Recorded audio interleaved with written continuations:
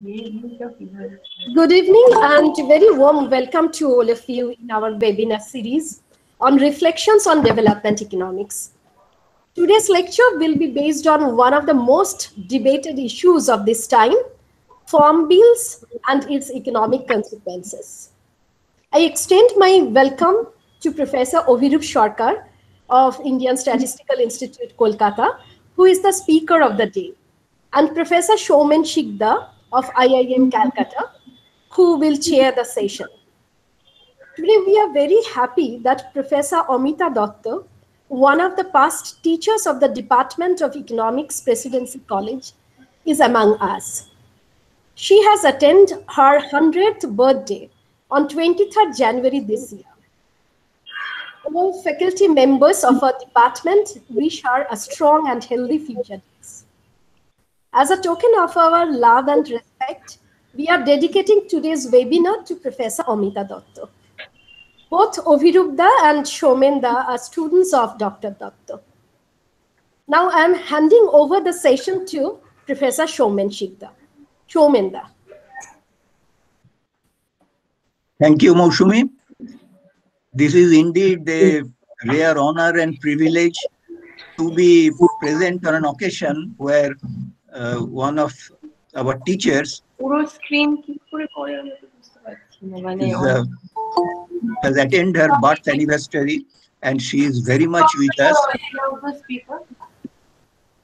The noise. I'll request, everyone to. And she is with us in a very real sense, intellectually very agile and active, as we shall be saying today. Let me give a brief introduction to our AD, Professor Amita Dutta. Professor Dutta was born in Dhaka in 1921 to Indira Chaudhuri and the well-known professor of chemistry, Dr. J.K. Chaudhuri. Her parents strongly believed in giving their daughters a good education and making them self-reliant. She had a brilliant academic career throughout, came first or second in IA, BA, MA, despite involvement in freedom movement during her post-graduation years. Her first appointment was in Lady Brabourne College, Calcutta, 1943 to 1945. Then it was Dhaka University, 1945 to 46. Indraprastha College, Delhi, 1946 to 49. Then Lady Brabourne College again. This is for a much longer term, 1950 to 1963.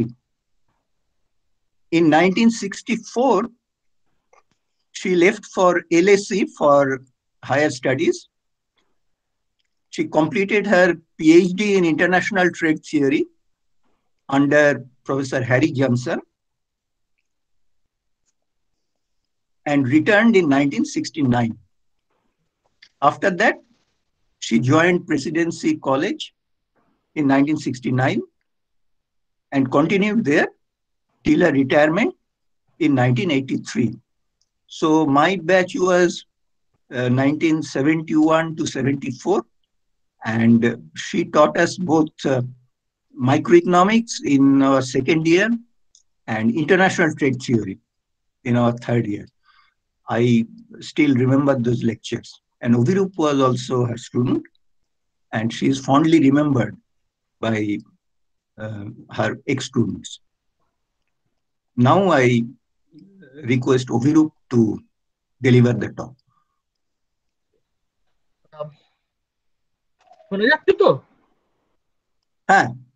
Okay. I am deeply honored to be. Abhirup, just one thing. You will be speaking for 1 hour? Yes. Okay, fine. Okay. I will give you a reminder before 10 minutes.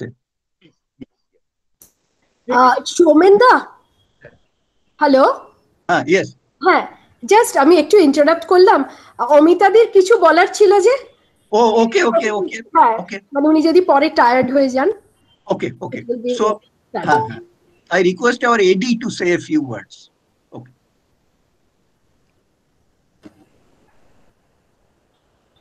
How to make it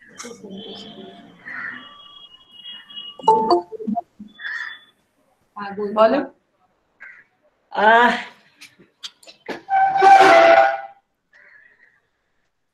well, I was eager to meet the faculty at during the current period, and that somehow happened along with your seminar that you are having to do. Well, I don't think I should talk too much today because you had enough of my talk in your classes, and some of you, of course, not all of you. Anyway, and in your class, you had enough of my talks. And this is an opportunity of hearing your talks to me, just the roundabout of the whole thing. And I'd be very happy to learn how you have faced this problem of farm economics and whatever you would like to say. I don't think that there is much of economics that you learned in your classes in this respect. In here, you are entitled to have an economics of your own that you have developed even after your classes. Now, that is what you are. I would like to hear how you have matured through time, and I would be very happy if you give me the privilege of hearing your talks and to see how much you have matured during these years. Thank you very much for inviting me, and I would like to. I'd like this opportunity to hear you, as I have already said. Now, I like to go with it here. Now, well, I'm sorry that, excuse me. I'm sorry that I'm now 100, and 100 years of age is not a very light thing, you know. Not that I like living this 100 years without my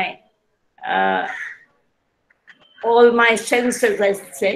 I can't see properly, I can't hear properly, I can't think properly, and with all these debilities, I am facing you. But I love to see, I would love to hear you talk with me thing. And I'd like to know, I have tried myself to go through all the difficulties of farm laws, but I think that farm laws thing has, it has passed over my capacity of here analyzing this subject. So I'm eager to hear you, and I therefore stop.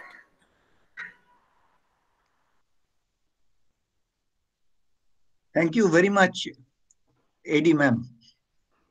Thank you very much. Now, Abhirup. Okay, thank you, Soman. I'm indeed deeply honored to be invited to give a talk to celebrate the 100th birthday of our beloved AD ma'am. It's an emotional moment for me, and I can also see my other teacher, Professor Bagchi. It makes me nervous, of course, to give a talk in front of Professor AD and Professor Bagchi.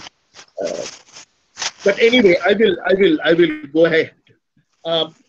Indeed, it takes me back about 50 years down the memory lane, 1972 to be precise, when we first entered Presidency College as students.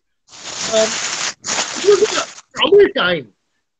The countenance of China's chairman was gradually fading, and from the city walls, giving way to the fiery images of the so-called Asiar Mukti Shudra. And political battles were quite frequent within the college. And the air was always heavy with jargons, ill understood ideologies, and so on. But what is very surprising is that the economics department was completely insulated from all this. What we learned, and of course, we learned from Professor Dutta and from Professor Bagchi and from others, Professor Deepak Banerjee, Abhirup Sarkar, Prahlad Jana, that we have to understand, analyze, and judge an issue on the basis of economic reasoning and economic reasoning alone. And that is what I have inherited, I would say, from Presidency College. And what I'll talk about, my own humble way of understanding or trying to understand the issues, I will try to do it using basic economic tools that Amita had taught us. So, Amita, it's not different from what you taught us. I'll be using the standard, very elementary firm theory. You had taught us discriminating monopoly. I'll be using a little bit of that also. When a trader is selling, has some monopoly power in the domestic market, but is a price taker when he is selling to the government. So that's, you taught us discriminating monopoly. You introduced us to Joan Robinson's book on imperfect competition. That was a great book. So all this has culminated, to form our ideas about the farm laws. So we will. So let me just start with my presentation. Okay. I will. So I will be talking about the three farm bills. Which has given rise to so much controversy these days. There are three bills: the Farming Produce Trade and Commerce Bill, also known as the APMC Bypass Bill, the Farmers Agreement on Price Assurance and Farm Services Bill, and the Essential Commodities Amendment Bill. They have been recently cleared by the Parliament, and there has been large opposition to these bills, leading to subsequent political turmoil. We all know that, and it has triggered a lot of protests by farmers. We all know that, and quite understandably, the ruling party is projecting the bills as a means of emancipation for the Indian farmer, and the opposition is viewing them as a recipe for his doom. So it's extreme that people are talking about, complete extreme. So it's necessary to understand the economic nuances, and that is exactly what I'm trying to do. I will try to understand the economic nuances of the bills, keeping aside emotions, ideology, and political stances. As I said, we were taught in Presidency College by Amita and others just to use economic tools to understand specific issues. So I will just do that.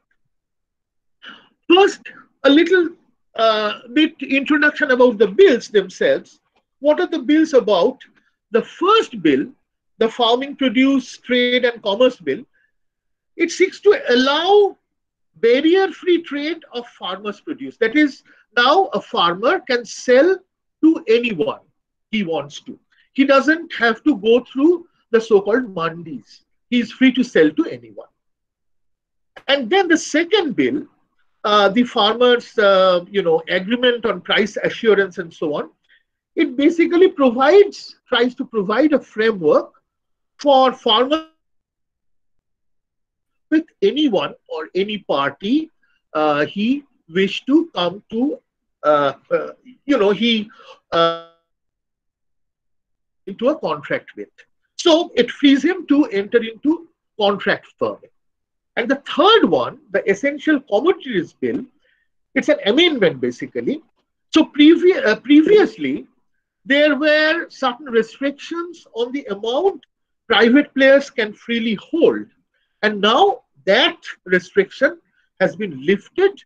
Now private players are allowed to freely hold stocks of food grains.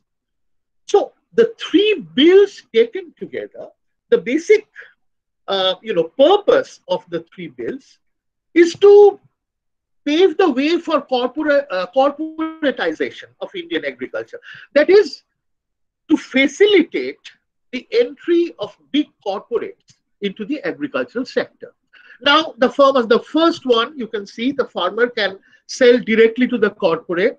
The second, the farmer can enter into contract farming with the corporate. And the third, corporates are expected to build big warehouses where they can freely stock food grains and other agricultural items. So all these restrictions that were there have been removed, and now the corporate can enter the Indian agricultural scenario.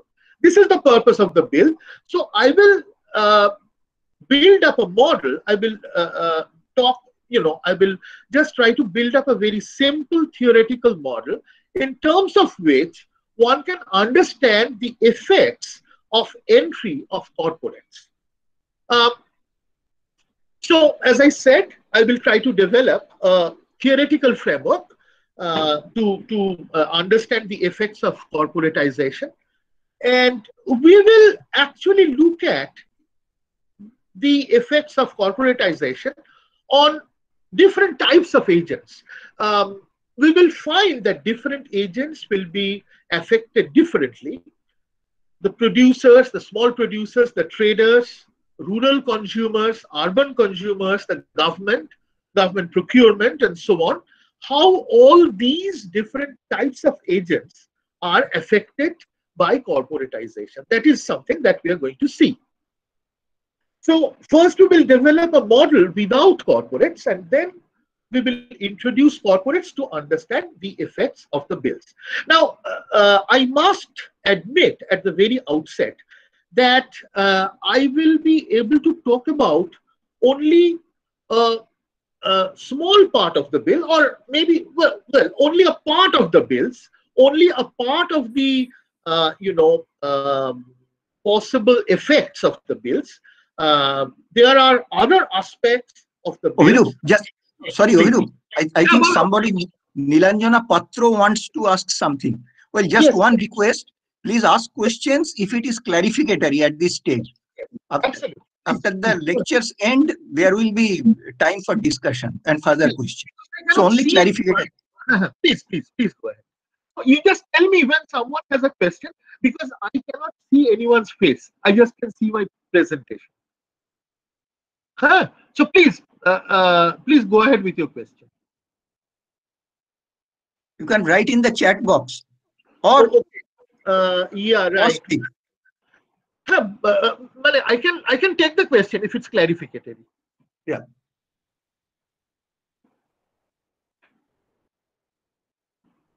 Yeah. What is the question? No, I don't have a question. I don't know how it's. Oh, okay. Okay, then go ahead. Okay. Should I go ahead? Okay, then I'm just going ahead. So what I'll do is I will develop a very simple model, nothing fancy. This model can be extended, of course, but today I won't do that. I will build up a very simple, basic model to, first without corporates and then with corporates to understand the effects of corporatization. So the scenario, it's a very simple scenario. We consider a single agricultural commodity, a major commodity like, say, wheat or rice, and there are two markets, rural and urban. Now we do not have any corporates. We have big traders. Traders, okay, they buy in the rural market in the rural market, small producers are selling their stocks. Who are the buyers? Okay, there are local buyers. Local buyers consist of landless laborers. They are paid, money wages. So with that money, they have to buy food from the local market. Marginal farmers who do not produce enough to, sustain their consumption. So they have to go to the market to buy. And non-farm workers, of course. So these are poor people. If the rural price increases, these poor people are affected. I will come to that later. But in addition to these people, big traders are acquiring stocks from the rural market. Now, they are not directly buying stocks, but they have their agents. They have, smaller traders are buying in the rural market. The structure is pyramidal. So smaller traders selling to, even slightly bigger traders and so on. And finally, it goes to the big trader, to the mandi, let's say. So in the rural market, there are presumably many rural markets, but for simplicity, I have assumed that there is a single rural market. And from that rural market, small traders are presumably buying. And but in my model, small traders will not appear specifically into the model. They don't, without any loss of generality, we can just sort of suppress the small traders. We'll simply assume that the large traders are buying from the rural market. Maybe it's through small agents, but that is beside the point. So the large traders are buying in the rural market, and apart from the large traders, the consumers, rural consumers, are also buying. Now, large traders, apart from traders, they are also large farmers. That is, apart from acquiring stocks from the rural market, they have stocks of their own which they have produced. So I'm combining large farmers with large traders, and there are not many of them. They have oligopolistic power, both in when they're buying and when they're selling. So, these large traders sell a part of their stocks. Their stocks will consist of their own produce and the stocks they have bought in the rural markets. So they sell part of their stocks in the urban market, and the remaining they're selling to the government. The government is buying stocks at a pre-announced minimum support price, MSP. And we will assume that government purchase centers are located at somewhat, at some distance from remote rural areas, so that rural producers cannot directly sell to the government.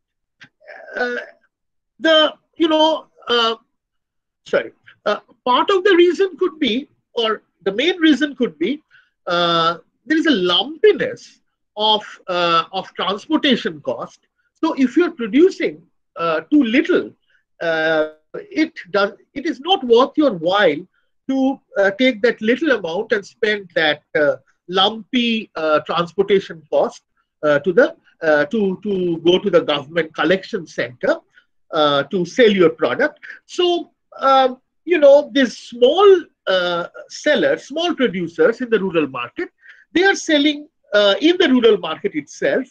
The traders are acquiring these stocks, and part of these stocks are sold to the government. In fact,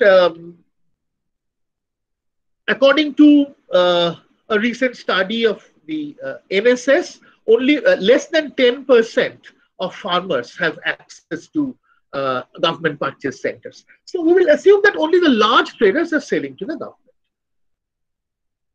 Okay. Now, as I said, large traders enjoy oligopolistic power as sellers in the urban market, and they also enjoy oligopolistic power as buyers in the rural market. So they have some monopolistic power, both as sellers and as buyers. But when they sell to the government, they act as price takers. So the government has already announced the price, and when they are selling to the government, they change that price, of course. As I said, small farmers do not have any access to government purchase. Fixed transportation cost prohibits small sellers to travel to government collection centers to sell their stocks. So that is I've already talked about that. Now, let us first consider the rural market. There are n large traders buying in the rural market and selling in the urban market and to the government. So there are n large traders. Small traders to whom the large traders are buying, as I said, are kept in the background and do not appear explicitly into the model. So these are, I'm assuming that these small traders are basically acting like commission agents. They just buy at a price and sell to the large trader at a fixed commission. So they are there, but I'm not considering them explicitly. So from now on, I will, by trader, I shall mean large trader. And they are the key, they are the key players in this model. X bar is the total output brought to the rural market by small farmers. So the small farmers collectively have produced an output equal to X bar. And suppose Xi is the purchase by the ith trader from the rural market, and X is the summation Xi. This is the total purchase of traders from the rural market. Now, also, Y bar I is ith trader's own production. So the total production by traders is Y bar, and X bar plus Y bar is total production of the agricultural good available. Now, we focus on post-harvest behavior of agents when production has already been realized. So we are just looking at the marketing aspect. Production has already been realized. This is, just focusing on one aspect of these bills, because the other aspect is the uncertainty associated with production. I have not addressed that part of the problem, but that's a very important part. So since output has already been realized, we treat X bar plus Y bar as given. So output is given. Question is where to sell this output. Now, for the ith trader, of course, Xi is a choice variable, and also how much to sell to the government. That is another choice variable. So in the rural market, if there is an inverse demand function, this is the price actually, F of the consumption by the rural consumers. This is the rural consumers inverse demand function of small buyers in the rural market, and Q is the price. So Q, the price, actual price obtained in the rural market, is basically equal to the F of the amount available to the rural consumers. So X bar is what the farmers bring to the market. X is the total amount that is bought by the large traders. So the difference is what is available to the rural consumers. Now, of course, we make this assumption that F prime is negative. This is a demand curve. And we also assume F double prime is positive. Now, this, it's greater than equal to 0. If it's equal to 0, then the demand function is linear, but we don't have to assume linearity. The only reason for assuming this is to, make things simpler. It will, as we will see in a moment, this F double prime greater than equal to 0 will give rise to an upward rising marginal cost. That's all. So I just don't want to get into technical details. So I am just making this assumption. This means that the demand curve that we are talking about for the rural sector, the demand curve is concave. Anyway, so I will just make that assumption. The total cost of buying from the rural market of the ith trader is simply the price. F of x bar minus x is the price times xi. This is the amount he is buying. The marginal cost of buying then is simply the derivative of that. Okay, and when I'm calculating this marginal cost, this is assuming that the purchases of all other traders are constant. So that in this derivative, I'm assuming del x del xi is equal to 1. So only the ith trader is buying, and that defines his marginal cost. And the second derivative of the marginal cost, as I said, this is the second derivative, and this is positive. This is a sufficient condition for that to be positive, is that f double prime is greater than equal to 0. So I will make that assumption. This is a simplifying assumption, as I said. And the only reason for assuming this is to guarantee that the marginal cost of buying from the rural market is increasing in the quantity purchased. And of course, if the demand curve is linear, marginal cost will be upward rising. So it's satisfied for linear demand. The ith trader, in addition, has carrying costs. So buying is one part, the marginal cost of buying is one part of the cost.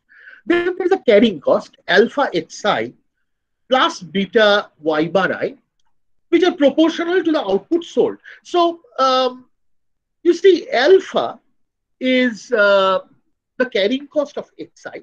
It includes payment to small traders, commission agents who are actually buying from the rural market and bringing it to the large trader. And of course, it includes transportation cost and storage cost. So it includes payment to small traders as well as transportation and storage cost. On the other hand, beta, carrying cost of yi, this is own stock, that includes only transportation and storage cost. That does not include payment to small traders. So I will assume that alpha is greater than beta. So ith trader's total cost of selling is, this is the cost of buying from the rural market, the first part. The second part is the carrying cost of what he has bought from the rural market. And the third is carrying cost of his own output to the urban market or to the government. So, consequently, marginal cost of selling for the ith trader is beta for sales up to yi. So first he sells his own stocks, marginal cost is just beta, and then it goes up to MCI plus alpha for sales greater than yi. So there is a jump after he has exhausted selling his own stocks. I will assume that these are traders, so they in equilibrium they are selling more than what they have of their own. So they are actually buying from the rural market and selling to the urban market and to the government. And of course, it's good to remember or realize that in addition to this marginal cost, each trader has a fixed cost, which includes the cost of cultivation. So we have assumed that production has already taken place, but it has involved a fixed cost. Since the decision of production has already been taken, since production has already been realized, we will treat the cost of cultivation as a fixed cost, which needs to be covered by operating profits. Otherwise, cultivation itself will become non-profitable. Okay, so let us now go into the urban market. Again, there is an inverse demand function in the urban market, F, And we will assume for the urban market, we will assume that f prime is of course negative, but f double prime is less than equal to 0. It's convex. This basically again gives a downward sloping marginal revenue curve. So I will make that simplifying assumption. And ZI is sales by ith trader, and Z is total sales in the urban market. So marginal revenue of the ith trader is simply this, the derivative of that given Z. And this is assumed to be positive in the relevant range. And the marginal, this is very important. You see, the marginal revenue schedule is the same for all I. The traders differ with respect to their initial stocks, that is the stock that they have produced themselves. But the marginal revenue schedule is the same for everyone because each of them are selling to the urban market. Okay, and this marginal revenue is falling, guaranteed by the assumption that f double prime is less than equal to 0. As I said, the only role of f double prime less than equal to 0 is to guarantee that marginal revenue is falling. Okay, so apart from that, there is government purchase. Government announces a minimum support price R at which it has an infinite demand. It is willing to buy any amount. The ith trader sells ZIG to the government. Total sales to the government is sum of that, summed over all traders. So for the ith trader, XI plus Y bar I, this is his total stocks. XI is the amount that he has purchased from the rural market. Y bar I is what he has himself produced. And that is equal to his total sales. ZI is sales to the urban market and ZIG is sales to the government. And in the aggregate, this also holds. Now, the ith trader maximizes profits. This is the revenue from sales to the urban market. R times ZIG is revenue by sales to the government minus cost of buying from the rural market minus the carrying costs. Very simple. And this is subject to the quantity constraints. I will assume that they hold with equality. So total sales is equal to total stocks that he has. And I can reduce the number of choice. The choice variables are ZI, ZIG, and XI. I can reduce the number of choice variables to ZI and XI just using this constraint. That's straightforward. And then this is my, profit maximization. This is my profit, which the trader wants to maximize. And the first order condition, very simple.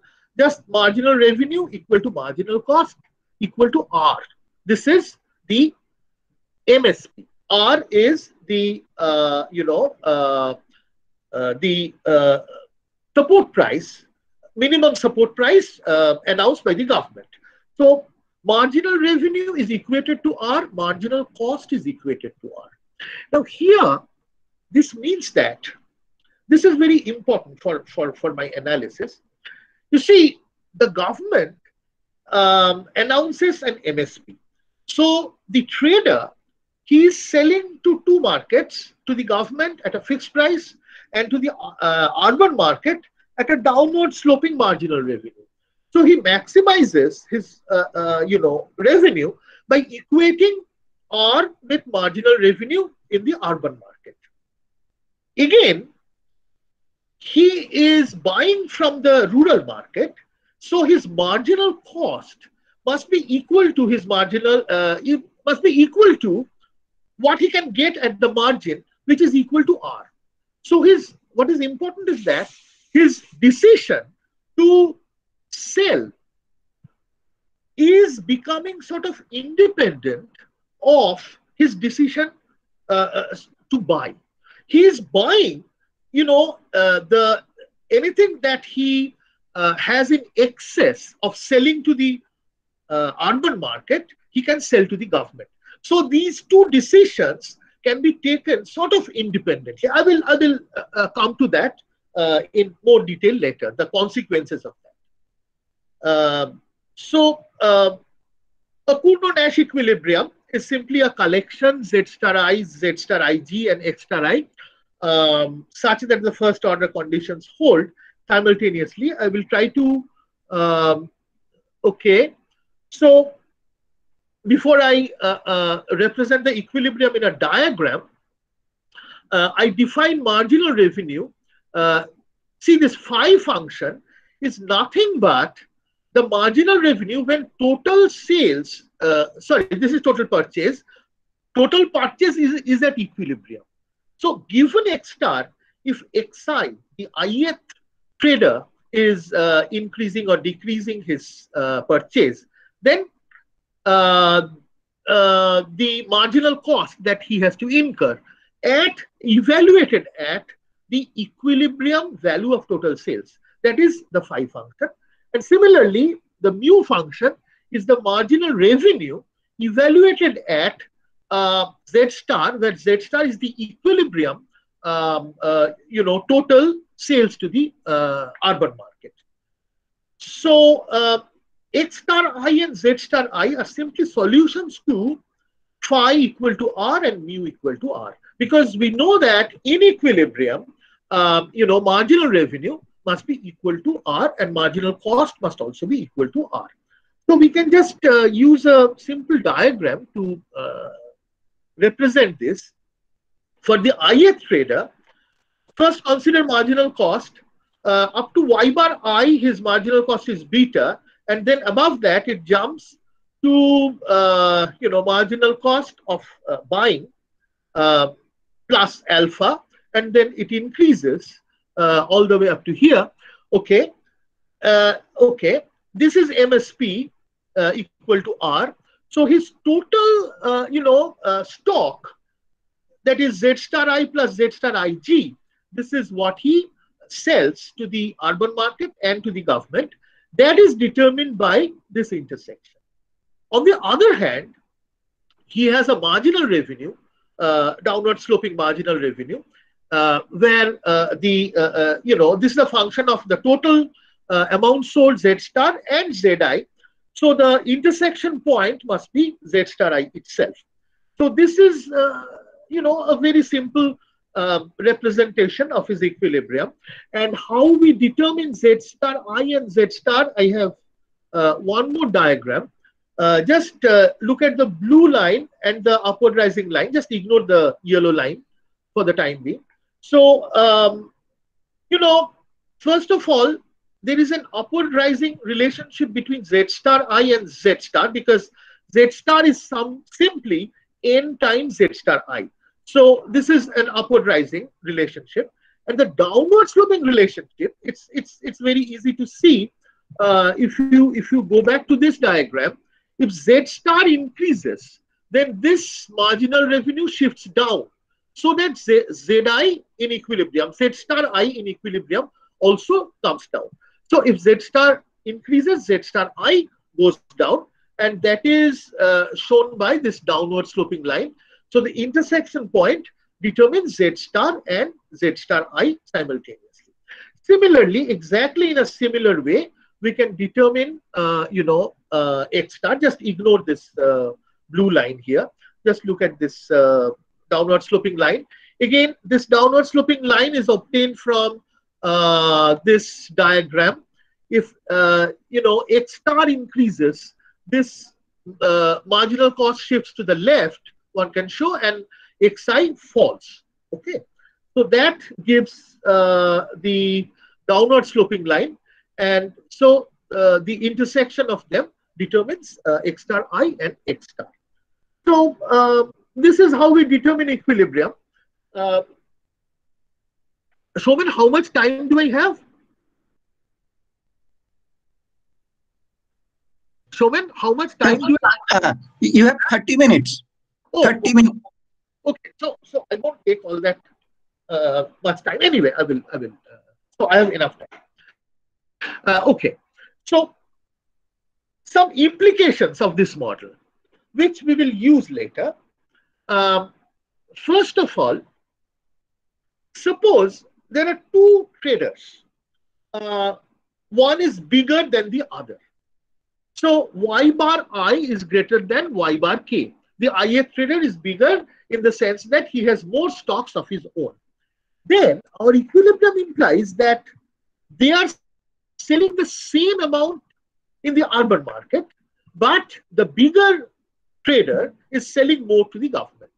So the government is basically buying whatever is extra, whatever is left over from urban sales.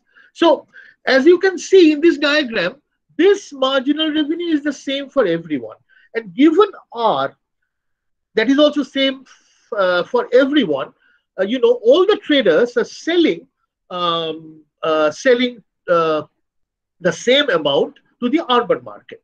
But if a trader has more initial stocks, suppose this, instead of Y bar I, we have Y bar J or something, then this will shift, this marginal cost line will shift to the right, and then he'll be selling more to the government. So the extra amount he just sells to the government. That is clear. That is one implication. So one implication is that, you see, larger traders are more dependent on the government. So this is just I'm making a loose statement perhaps, but you see the movement that we are observing is basically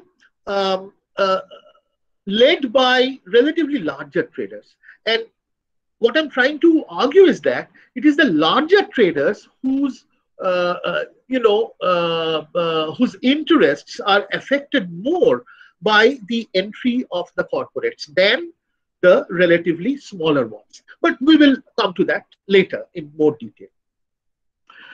The second implication, suppose there is a land reform or land fragmentation due to some other reason, say inheritance, so that I'm trying to capture that by a redistribution of output to smaller farmers from larger farmers. So dx bar is positive and dy bar is negative. Okay. So there is a redistribution from large to small. This will reduce sales to the government, keeps urban sales and prices unaffected, and increases rural consumption by reducing rural price. How do we get that? Well, you see, a fall in Y bar keeps urban sales unchanged, because assuming that all traders are still selling to the government, if there is a fall in their own stocks, okay, that does not affect what they are selling to the urban market, because that marginal revenue, marginal cost remains unchanged. So, the sales on from Y bar, that falls. On the other hand, X bar, since X bar increases, it shifts the downward sloping line upwards. That is, here in this diagram, if X bar increases, this downward sloping line increases, shifts up. One can show that, so that more amount is bought from the rural market. X star I increases, X star increases. So there is, so on the one hand, Y bar is falling, but X bar is increasing. So what is the net effect? One can show, it's straightforward to show just using a little bit of algebra, that dx star is less than dx bar. That is, the amount that is purchased is less than, the additional amount that is purchased is less than the additional amount that has been redistributed to smaller farmers. The reason is that, the intuitive reason is that, it is because the price in the rural market has gone down, the traders are buying more. But in order that the rural price goes down, this must happen. You see, more should be available to rural consumers, given the downward sloping demand. So, dx star is less than dx bar, which means that redistribution of output from large to small will benefit rural consumers, keeping urban consumers unaffected. Only sales to government will fall. Okay, then the third implication, a rise in MSP. Suppose MSP rises, that will reduce urban sales and will increase urban price. It will increase sales to government. It will increase rural purchase by traders and it will also increase rural price. It will reduce rural consumption. So why? Because if R increases, here the curve will shift down. Z star I and sorry, this is for a higher R, both Z star I and Z star will fall, which is intuitive because now you are getting a better price from the government. So you will sell less to the urban market and more to the government, which is quite intuitive. On the other hand, because you are getting a better price from the government, the trader will buy more from the rural market. So for a higher R, this curve will shift up, and therefore X star I and X star will rise. This in turn will raise rural prices, affecting rural consumers. Okay. So this is our third implication. Implication 4, if there is a bumper crop leading to a rise in Y bar, X bar, both, let's say, increases sales to the government, keeping urban price and sales unchanged. You see the marginal revenue curve does not change. R remaining unchanged, marginal revenue remaining unchanged. Urban price and sales remain unchanged, but the rural price goes down because now the supply has increased, and rural consumption will increase. Anyway, this is, I think this is intuitive. I don't have to explain why. See, the implication of this is that if there is a fluctuation in output, then urban markets are completely insulated from that fluctuation. So instead of a bumper crop, if there is a crop failure, for example, even then the urban price and sales remain unchanged, but rural price goes up and rural consumption goes down. Exactly the opposite happens. So fluctuations in output completely translate into fluctuations in rural consumption and rural price. But because of the MSP, the urban consumers are completely insulated or insured against any fluctuation in output. This is the implication of this is our fourth implication. And there is one more implication. A rise in N. Suppose the number of traders increase. That basically increases. If the number of traders increase, then what happens is that let's see. If the number increases, then in these diagrams, the upward rising curves shift to the left, and therefore Z star I falls. Each trader is selling less, but the total amount that is sold to the market, urban market, increases. Similarly, each trader is buying less than before, but the total amount bought is increasing. So this is not surprising at all, because as N increases, it increases competitiveness of the market. So if the market gets more competitive, then market transaction increases, more is sold to the urban market, and more is bought from the rural market, and as a result, the urban price will go down and rural price will go up. Anyway, it's not important. This is clear. Yes, one more thing. The effect this however, is ambiguous. Why? Because of increase in competition, because N increases, Z star increases independent of the increase in X star. You see, as I said, the maximization exercise by the trader, it has two separate parts. How much to buy, which is dictated by MSP, because on the margin, the trader is selling at MSP. And also the other part of the decision is how much to sell to the urban market, which is again dictated by R, the MSP. But these are independent decisions. So that when N increases, the increase in Z star, that is total amount that is sold, is independent of the increase in X star, the total amount that is bought. So we don't know what happens to the difference. And therefore, we don't know whether government purchase or sales to the government goes up or goes down. That is ambiguous. So, okay. Now, let us consider corporates, entry of corporates. We will take it as given that new farm bills make way for corporate entry into agricultural trade. So, suppose corporates enter, and suppose there are M corporates enter the market, and corporates may have lower costs of storage and transportation. They may be more efficient. They have better warehousing facilities, better technology, and so on. That is possible.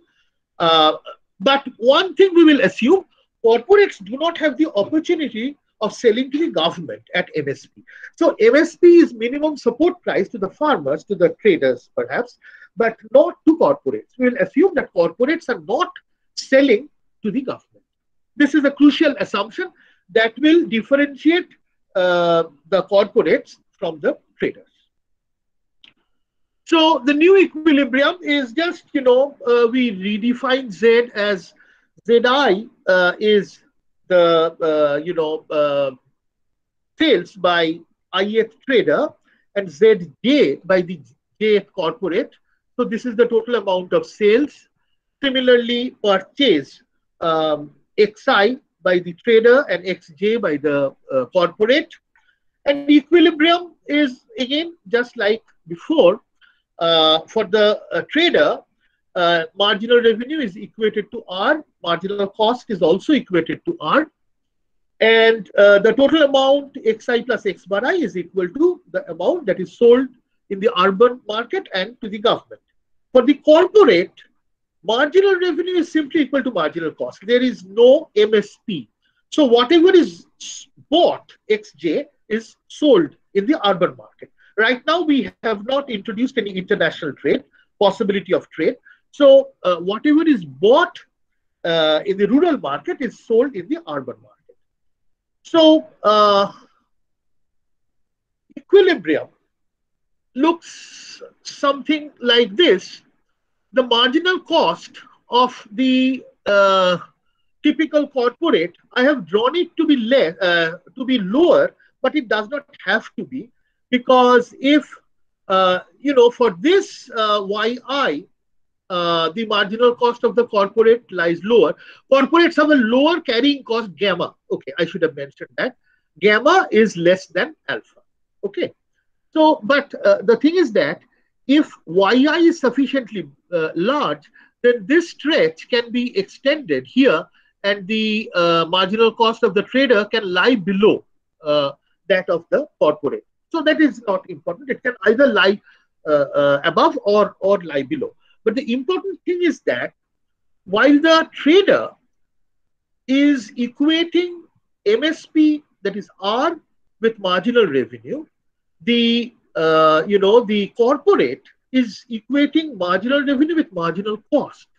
So typically the corporate is selling more to the urban market than the trader.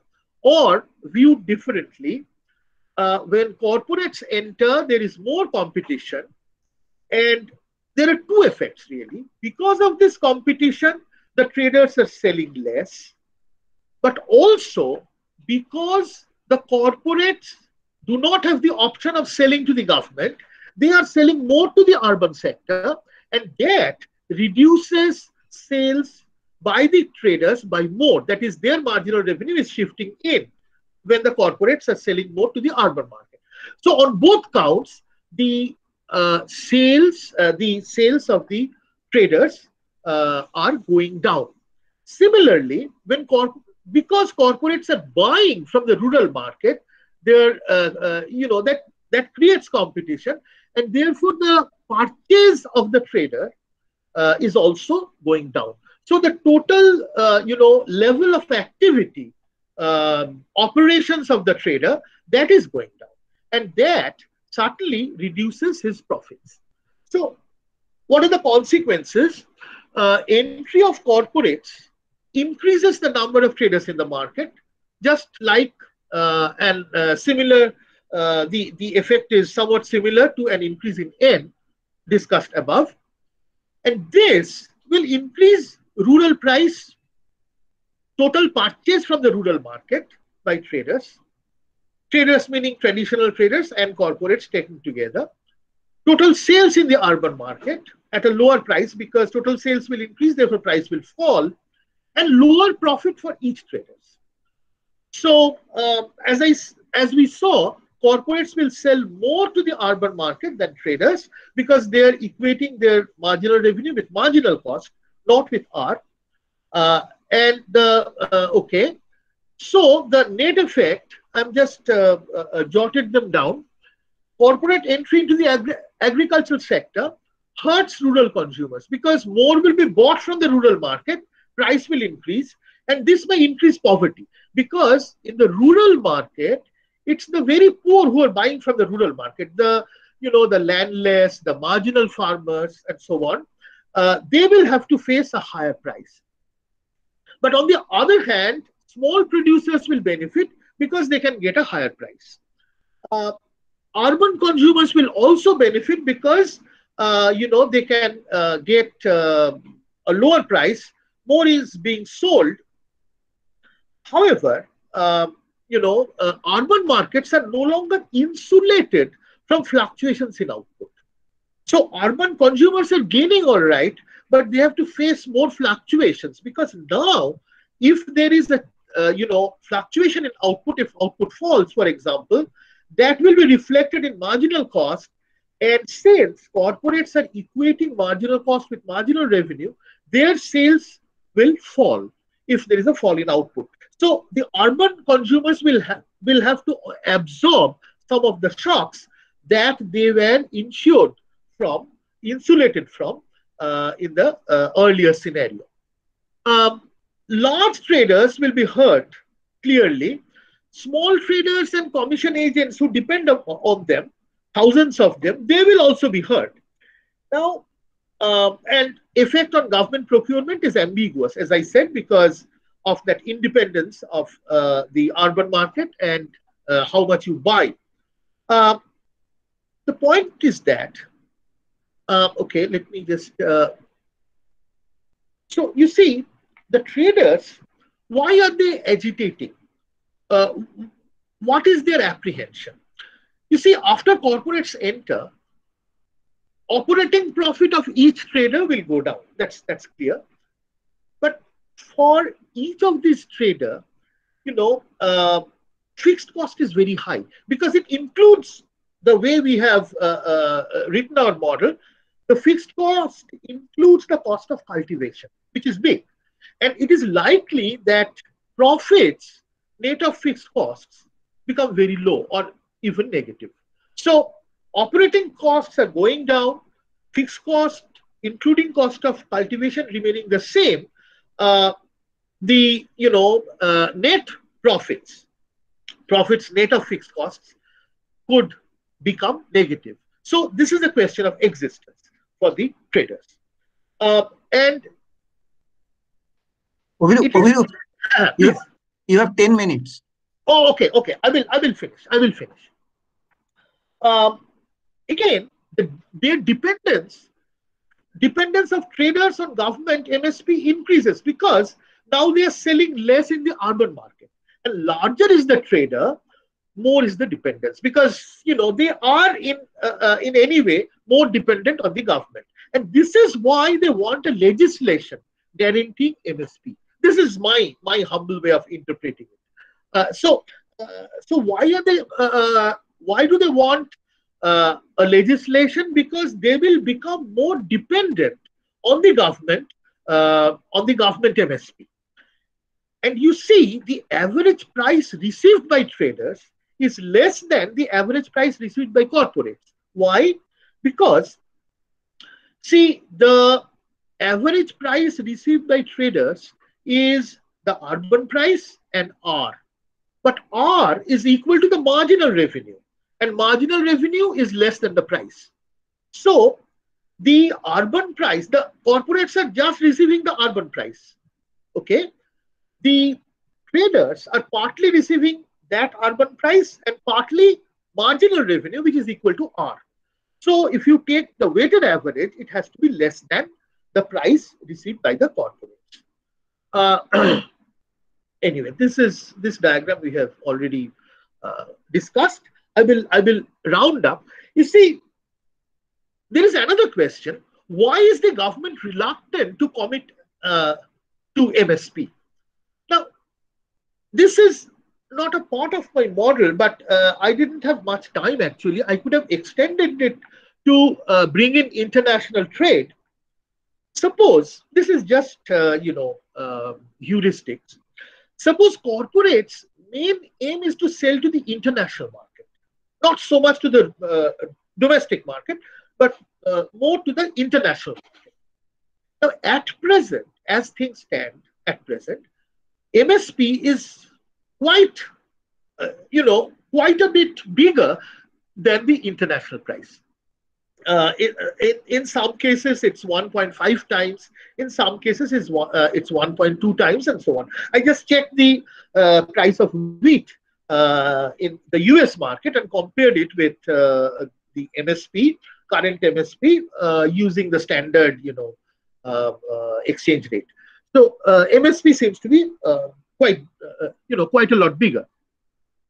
So corporates will be at a disadvantage. They're buying at the same price as the traders, right? They're buying from the rural market, but selling at a lower international price compared with the traders. The traders can always sell, if the MSP is high, then the traders can always sell at the MSP, which is higher than the international price, which is lower. So it is possible that to guarantee their entry, in any case, the government wants to woo the corporates. They want entry of corporates. To guarantee that, government may have to lower MSP in future. Otherwise, corporates may not enter. So that is the fear of the of the farmers, that MSP to facilitate corporate entry, government may have to lower MSP, which will hurt their own profits severely. So I will just make some concluding remarks. We just considered a very simple theoretical framework to understand the apprehensions of farmers regarding the farm bills. And the apprehensions, as we said, as I've already said, is one is reduction of operating profits, which might render production unprofitable. The other apprehension is dependence on MSP, which itself may not remain at its current level to accommodate corporates. The problem is not only of large traders, but thousands of small traders, commission agents, dependent on their networks. So it's a question of affecting the future of a large number of people. Now, these small agents, this is something that I have not modeled, but one can model this easily. These small agents apprehend to lose not only their livelihood, but also, you see, they get a kind of protection or insurance from the large traders. The large traders are, of course, exploiting them, no doubt. But if the need arises, the large trader typically will also help them. Maybe to exploit them more in future, but in time of need, if a small trader needs money for an illness in the family or for some other reason, he will typically go to the large trader to whom he sells. So that insurance will not be there anymore if the whole network collapses. Similarly, you see, if small farmers, producers, enter into contracts with corporates, this is something that I have not modeled, but these are the aspects that I have, I could have modeled, but didn't. So the other thing is that if small producers enter into contracts with corporates, they can hardly enforce these contracts, you see, if corporates renege. So let me give you an example. Suppose the corporate enters into an agreement to buy, let's say, 100 quintals of rice at, at an agreed price. But suppose there is a bumper crop and the price of rice goes down in the market, in the spot market. Then the corporate can simply renege on its contract and buy from the market. It will save a lot of money that way. Now, this, this breach of contract, of course, one can go to the court, but small producers do not know how to proceed. And in any case, it will take years to enforce this contract, which the small producer can ill afford. So I will conclude by saying that legal assistance to small agents, insurance markets, credit markets, often large traders give the small traders credit. And this credit, they cannot get credit from the formal sources often. So unless there are infrastructure, necessary infrastructures like insurance markets, legal infrastructure, credit markets, and so on, these bills should not be put into practice. So one should have necessary infrastructure before these bills are put into practice. And one should also worry about the profitability of production. If this profitability goes down, then production itself might get jeopardized. So thank you very much. I will stop here, and I will be very happy to answer questions.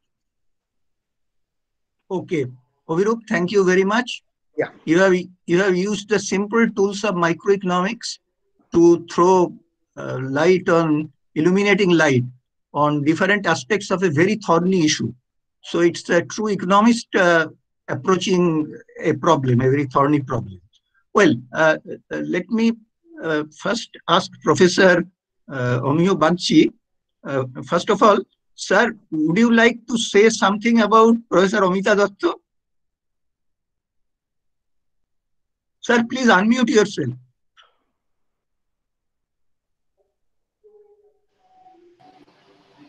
I had the privilege of having Professor Amita Dutta as my colleague in Presidency College from 1969 and 1974. And I have very fond memories of her from those days. And also I used to see Madhumati at that time quite a lot. She, I think, joined BE College soon after. I don't know what she did later on. And I'm very happy to see that Professor Dutta is fully alert this age. If one can live to an old age like hers with a fully alert mind, there is nothing better than that. And I hope that she will continue to have the same alertness of mind for a number of years more. And on Abhirup, I have to read your paper fully because I could not see the diagrams or the equations properly. And I hope that at some time you will write it out.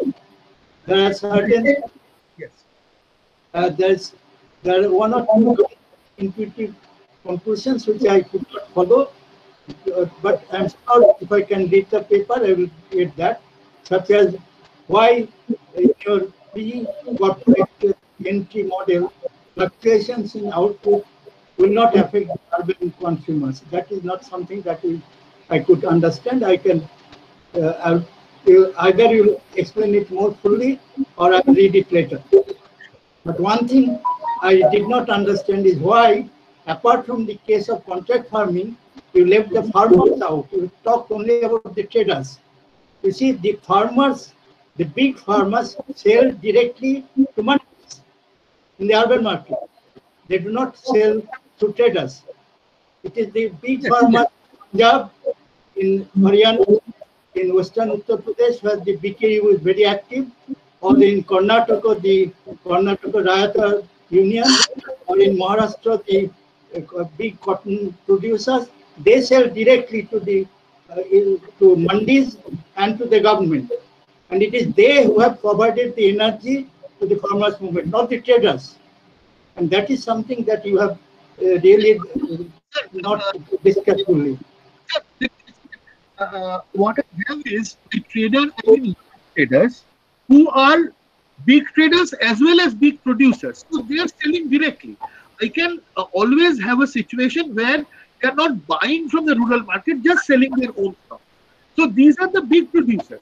And I am just concerned about the big producers alone. I mean, they are the people who are getting affected.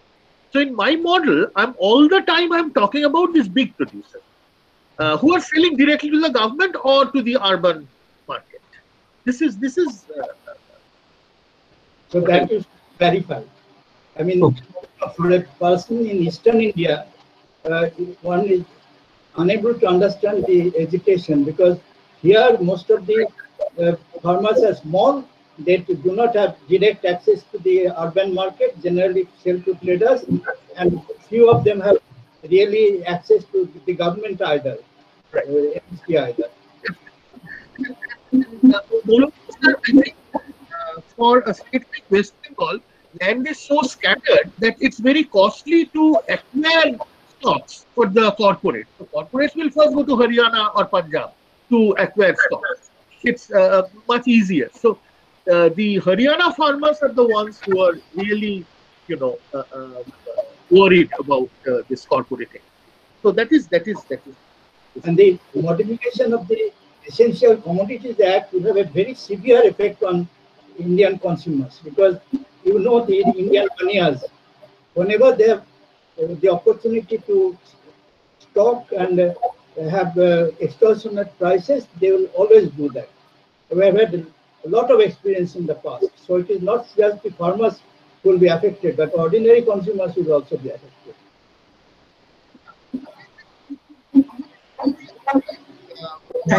Thank you, Professor Bankshi. Now, Abhirup, I have a couple of small questions. One is, this is just a general thing.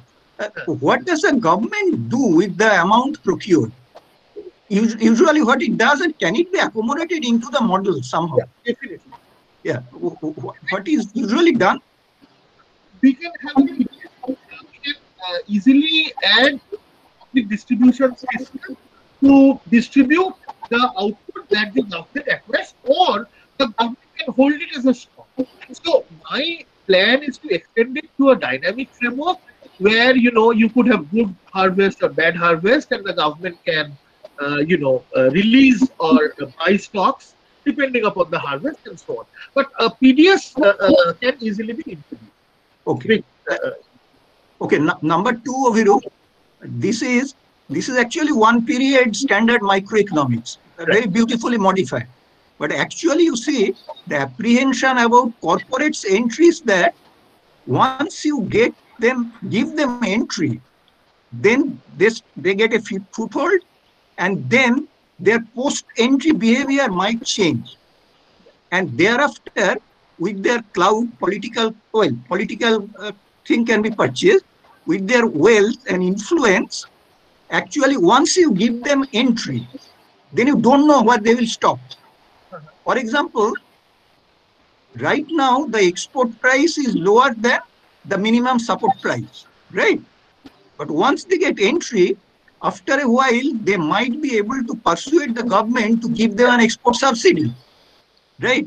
So it should be, the farmers, I am sure, are worried about these long-term consequences. That is, it's a longer horizon problem. And this has happened time and again all over the world, that corporates are first brought in, they produce certain positive results, improve efficiency and so on and so forth. Good things, definitely. But over time, after they have gained entry, you are into a different node of the game tree. So there, in that different node, the game changes entirely. And then the farmers or consumers, they simply become powerless. The game is entirely onto a different node. And this is a real cause for concern from my point of view. This has happened time and again into in the world, right? So no, what you have done is excellent using standard tools of microeconomics. But if you want to capture the farmer's nervousness or apprehension, it has to be a longer horizon, more strategic thing, right? Okay. Yeah, thank you. I enjoyed your lecture a lot. Yeah. Okay. So did I. Okay, anybody else? You can write in the chat box or you can raise your hand. Tomenda, there are Yes. so many questions in the chat box. Would you please? Oh, okay. I'll just. Okay. So, can I ask a question? Yeah, please. Okay. Please. Parantab, let me go in sequence, right? There is a question by Aniruddha Sen. Yes. What about the effect of PDS? PDS, I have not modeled really.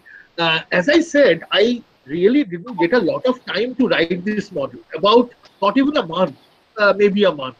So I plan to extend this model to bring in PDS, like Shomen was saying. Yes, what does the government do with the stocks? To explain that, I need to bring in PDS. Yes, I have to bring in PDS. Then Harshadip বিশ্বাস, around 40% of Indian workforce is employed in agriculture, but the contribution of agriculture is nearly 12%, which means a large section of Indian population lives on meager national income. Remember this also in the context of discussion on subsidy. When we are talking of subsidizing agriculture, we are talking about subsidizing for the, okay. So okay, you see, yeah, agriculture's productivity is not very high, and I haven't brought in production at all. So my model is inadequate to address the question of low productivity. For that, I have to write a slightly extended model. I agree with that. Malobika asks, what about hoarding by farmers or hoarding by traders? Well, for that, I need a dynamic model, which I will, I have a plan of extending it to a dynamic model, where the corporates will have a lower storage cost, presumably, but a higher fixed cost perhaps. So that can be brought in, but I haven't done that. I must agree. So that is all. Porantop's question. Can I take? What's your question, Porantop? Okay, yeah. Abhirup, first, yeah, I just came to know about your talk today, so I really enjoyed. And it's a neat model, of course. And perhaps I've missed it, but I'm just wondering, that what is the reason? It looks like this is the problem of the large farmers, right? Mostly the way you have portrayed. Okay, now if that is the case, why don't they collude and they form their own prices? Because you can say that it is too costly and they're specially separated, all kinds of things. But why is it so costly? Because it is not costly for them to mobilize and paralyze the economy. If they can do that, they can constructively collude and just form a price and just compete with these corporations. You see, suppose instead of n sellers, there is a single seller. So they have colluded and formed a monopoly, right? Now, given that monopoly, if corporates enter, still the monopoly has to face competition. They cannot collude with the corporate, right? So, why can't they? Because they can always lower the cost. They can collude and they can significantly lower their cost of storage, and they can just do the risk sharing, proper risk sharing arrangement. Okay, then I will go a little bit outside economics. You see, when we were talking about corporates entering the retail sector, for example, there were many instances where local, entrepreneurs were colluding with foreign firms. They were selling them together. But for agriculture, I think there is a cultural difference.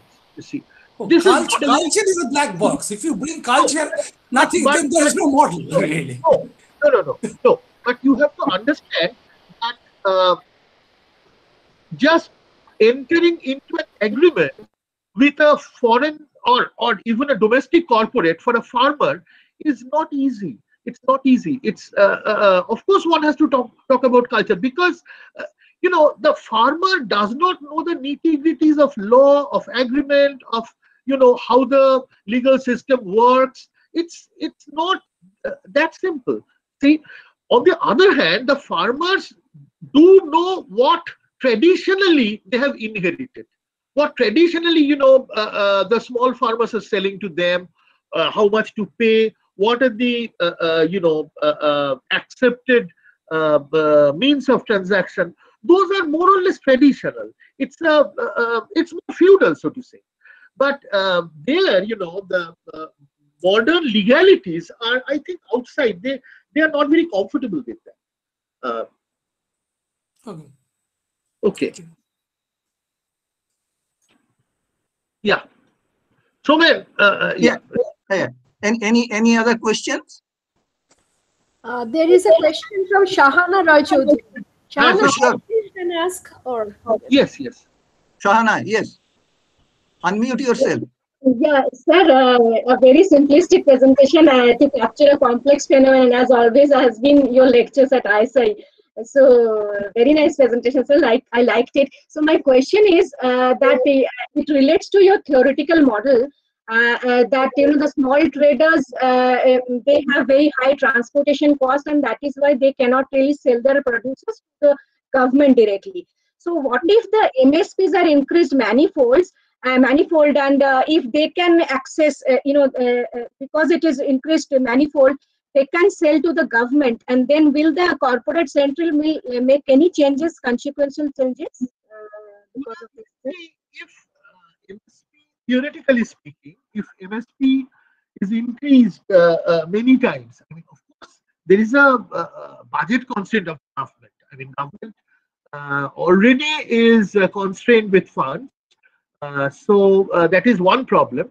But if MSP is increased, the other problem is that the corporates won't enter. You see, high MSP is a deterrent to corporate entry, and that is why farmers apprehend that in future, MSP could be reduced just to accommodate corporates. So that is another problem. So MSPs, there are problems of increasing MSP, I think. Thank you, sir. Anybody else? Yes, I have a question. Indrani, okay. Yes. Actually, what I observed that actually through procurement, the large farmers are getting benefits, but the consumers are not getting any sort of benefit through PDS, because issue price to finance the increasing burden of subsidy, the issue price is almost equal to the market price. Actually, the large farmers are getting assured income in the form of this MSP. And if the corporate is coming, there is doubt whether they will do any beneficial impact on the consumers or not. Will they have any will that have? Now you are saying that because of the PDS, the urban market is insulated from the ups and downs in the prices. Whether if the corporates comes in, is there any beneficial effect on the consumers? Model, there are two things. One is that when corporates enter, there is more competition in the urban market, and therefore more is sold. Price comes down. This is one aspect. The other aspect is that previously, that is before corporates were coming, had entered, the urban market was completely insulated because of the MSP. Whatever excess is produced or whatever deficit is there is absorbed by the government. But after corporates enter, the urban market is no longer insulated from output fluctuation. So on that count, urban consumers will lose. So on one count, prices will be lower, but on other, other aspect of it is that there will be more fluctuations. So I think there are these two things have to be considered together. Abhirup, I have a question. Yes, yes. This is Arup. Actually, the motto of these 3 new agricultural bills is to intensify the corporate control over Indian agriculture, right? Yeah. So, do you not think that the corporate control over Indian agriculture has been started long before, when the green revolution has been started and our indigenous seed supply system has been transformed from farmer seed supply system to corporate seed supply system, starting from HOIV to hybrid seed to genetically modified seed. And in this way, the total agricultural base has been taken away by the corporate entities and the transnational corporations.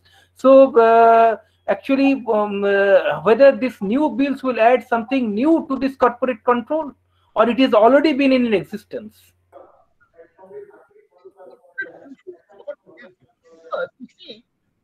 Of course, we had large farmers, and they were using better seeds and more irrigation and so on. That's a different story. But it was not so much corporatization in the sense that the way these firms operated, you can't call them corporates. Corporates, you can come across corporate farming in the United States or in Europe, where you farm with a big plot of land. Your shares are listed in the stock market and so on. That's a different story altogether, right?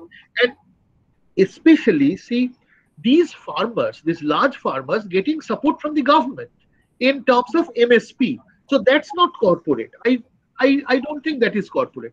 And another thing is that when at the beginning of the 1990s, people were talking about liberalization, agriculture was left out because people thought that agriculture, there are not many corporates, but agriculture is at least run by private agents.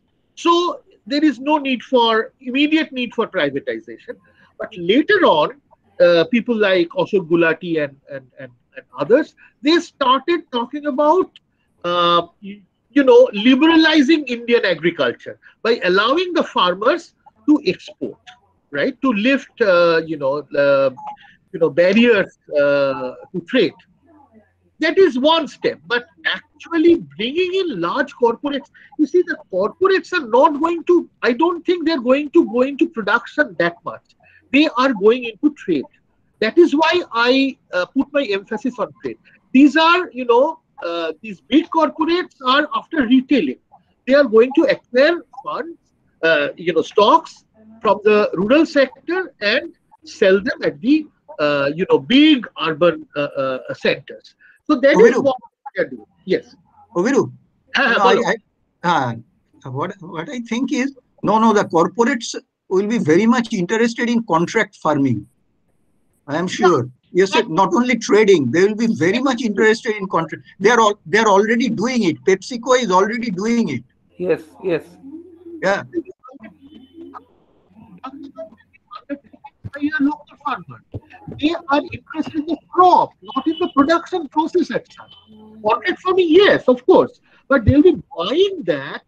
Then they will either produce potato chips or whatever, basmati rice, whatever. Then they will sell to the market.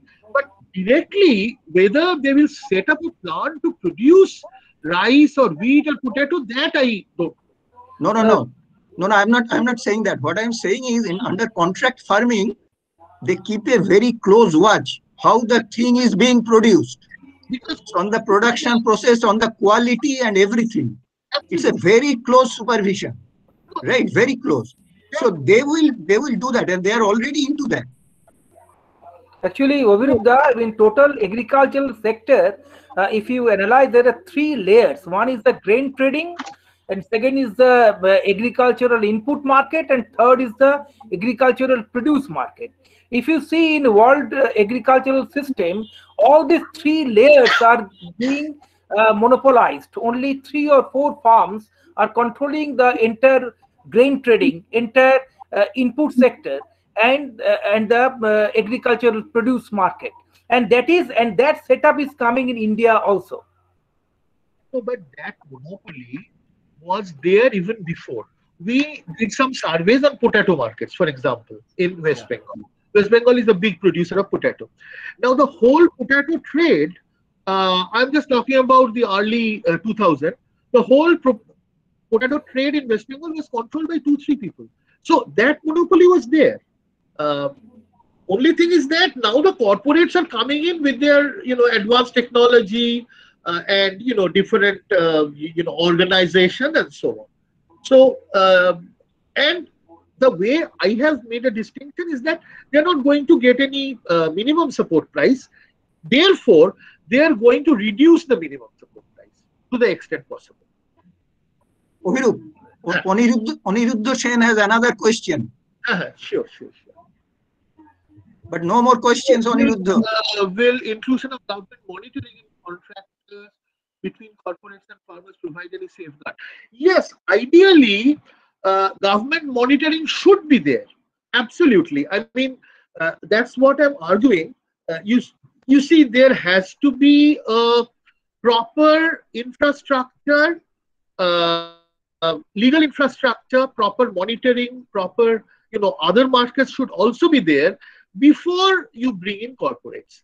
So there is a very well-known result in theoretical economics that given that some markets do not exist, if you open 1 or 2 markets, liberalize 1 or 2 markets, that might lead to inefficiency. That might lead to a Pareto inferior solution. So that kind of thing can happen here also. Okay, I think I should. This discussion has been very lively, and given the topic, this is to be expected, an extremely lively discussion. But I think I should bring it to an end. So finally, I thank Abhirup once again for this excellent presentation, enjoyed by everybody. And of course, I thank Professor Amita Dutta, our AD ma'am, again, for keeping in such good health and cheer and retaining her sharpness. This is indeed an honor that will not come again in the lives of most of us. Honoring a teacher when she has turned 100. This is actually, it's a rare event, right? I know of only 2 economists who have touched or crossed 100. One is Ronald Coase, and the second is Professor Amita Dutta. Okay. So, Mausumi, you just wind up. Yeah. Thank you, Abhirup, for your excellent effort in modeling several complicated aspects of farm bills and presenting it using simple tools of microeconomics. Thank you, Shomenda, for organizing the session so efficiently. Thanks to all of our seniors, all faculty members, and students present here for making the session so active. And finally, thanks to Amita Di for your patience and active participation in our webinar. So today we will close the session with best wishes to everyone. Thank you. Thank you. Anjana কিছু বললে না? এই unmute করো।